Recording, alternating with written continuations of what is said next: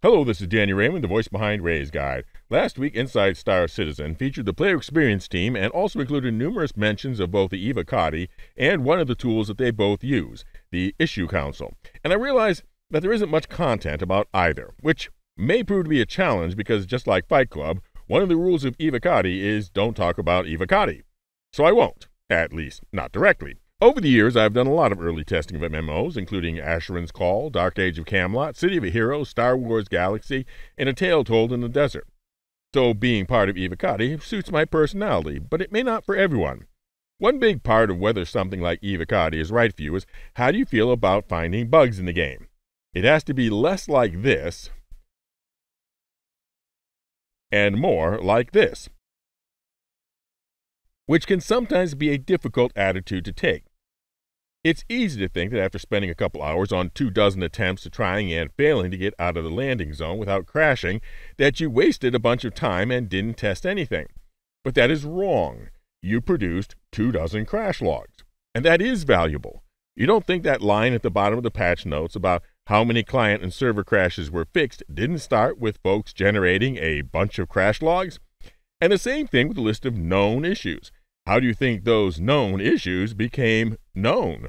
Only by having some QC employee or player experience team or Evocati volunteer have it happen to them, possibly over and over again. Plus, of course, since there's known issues, there are also, obviously, unknown issues. And the real goal of Evocati is to find creative ways of discovering those. And that may involve a lot of mad scientist type. I wonder what would happen if I did this, knowing that this will very likely be unpleasant. So it might sound fun to be the first to try out refueling, but you also get to be the first to discover all sorts of less fun things, such as what happens if you're in the middle of refueling and the Starfarer captain decides to log out. What happens? Well, you'll just have to guess because I can't say because of the NDA, but the point is that you will hopefully never know because it will hopefully never happen to you, thanks to some Evocati having it happen to them over and over again. But it does feel rewarding to contribute a ticket and then later see it listed in the fixed issues, or to make a comment on the feedback board and have one of the CIG devs agree that it should be changed. And that has been something that has been common to all the games that I have done early testing on. So if contributing that way, or really just doing something more productive than complaining on Spectrum is attractive to you, then make use of the Issue Council. CIG has clearly said it is the #1 criteria that they use to look who to invite to Evocati. And even if you don't want to accept that invitation, it is the place most certain that whatever you want to have changed will be seen by CIG. So, let's do a walkthrough of the Issue Council. You'll find it on the main page of the RSI website under Development. Now, since I am Evocati, bugs in the Evo build will be included in my view, so I'm going to have to do a fair deal of redacting here. The first screen you'll see lets you choose between issues regarding Star Citizen and issues regarding the Issue Council itself. The first thing you'll see is called a dashboard, and it contains an unfiltered list of recently opened issues.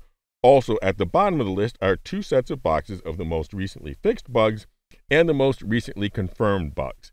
These are good for knowing what to avoid and that there is no particular need to further confirmation those that have already been confirmed, and what ought to be okay to do again, although sometimes it's useful to test it, just in case. On the left side are some quick filters on the bug list. Trending are recent submissions that have already been getting confirming contributions.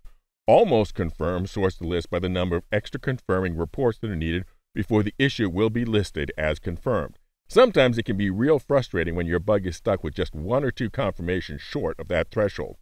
So trying to duplicate one of these can be a real hero move. Ditto if the issue is expiring soon, presuming it is a real issue and not an issue that is a duplicate, already known, or just the way things are supposed to work. So let's say you think you have a previously unreported bug and you look through the list and haven't found it already. Note that being sure that you aren't giving a duplicate report is a very important part of actually being helpful in your use of the Issue Council. Don't let the ego of being the original poster of a report overtake the greater helpfulness of reporting a confirmation of an existing report.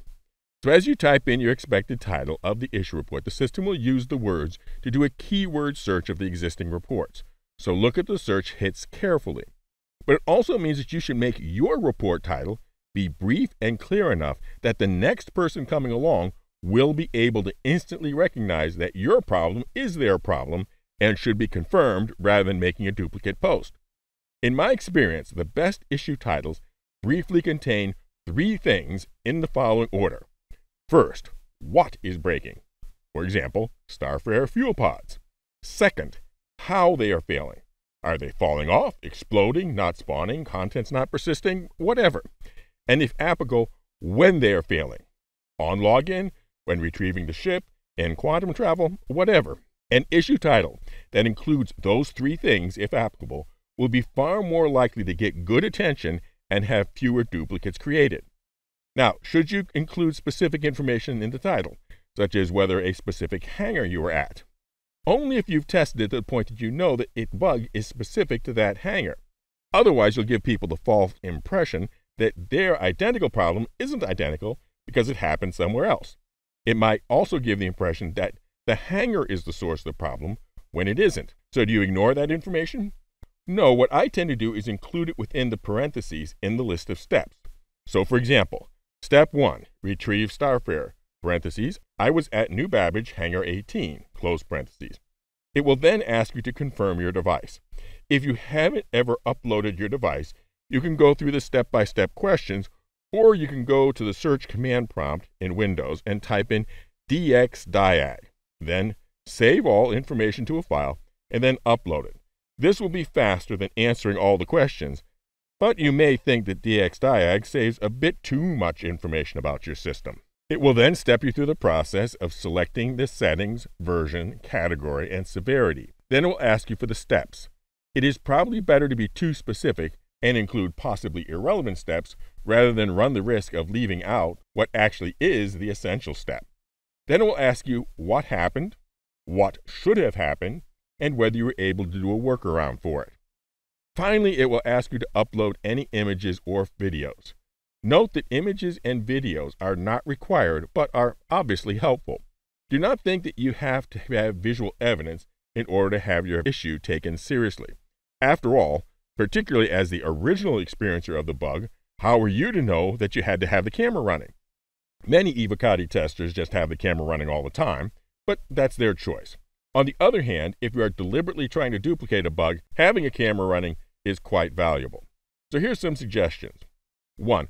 Trim your videos to just the time of the issue occurring.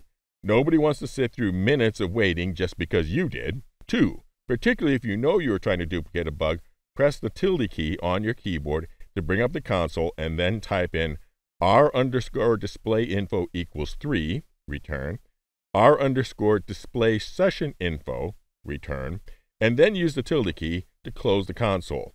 This will bring up a lot of very helpful information on your screen for when you send in the results. Finally, some video capture software does not play well with easy anti-cheat. For example, the Windows Game Bar does not. I use OBS Studio as it has a specific option in game capture to use an anti-cheat compatibility mode. Finally, the last step is submit your issue, which I'm not going to do in this test example, and then back to more bug hunting. But first, an update on the Grow the Channel ship giveaway. As of recording, we are half past the subscriber goal and just shy of 2/5 of the membership goal to release to one lucky player their choice: the Anvil Liberator, the ship-shipping ship for shipping your ships, or the Misk Odyssey long-duration exploration carrier. 1 entry per video, members are entered automatically, and if the winner is a member as of the publication date of the winning video, then they win both the Liberator and the Odyssey. For non-members, just subscribe and comment somehow, including the secret word. And the secret word for this video is any of the games that I said I've previously done early testing on. Fly safe, keep it real, and I'll see you in the verse. This is Daniel Raymond for Ray's Guide.